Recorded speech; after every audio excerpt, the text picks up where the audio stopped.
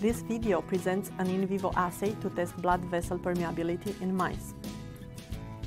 Endothelial cells line the blood vessels and form a semi-permeable barrier. In physiologic conditions, endothelium is impermeable to most proteins, so that they are restricted to the blood flow. In pathologic conditions that promote increased vascular permeability, endothelial cells partially lose contact to each other. Endothelium becomes permeable to small proteins, such as albumin. In this assay, we inject intravenously a blue dye that binds to albumin. In conditions of increased endothelial permeability, the dye crosses the endothelial barrier and diffuses into the interstitial space.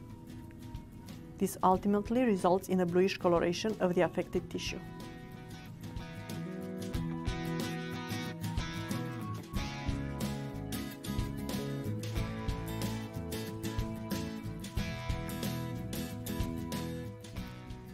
Before the experiment is started, prepare all required materials.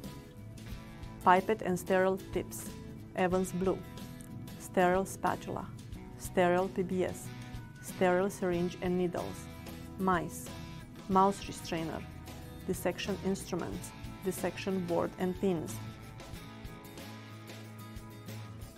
Balance, formamide, heat block or water bath at 55 Celsius degree. Cuvettes, spectrophotometer. Weight Evans blue powder and transfer it to a sterile tube.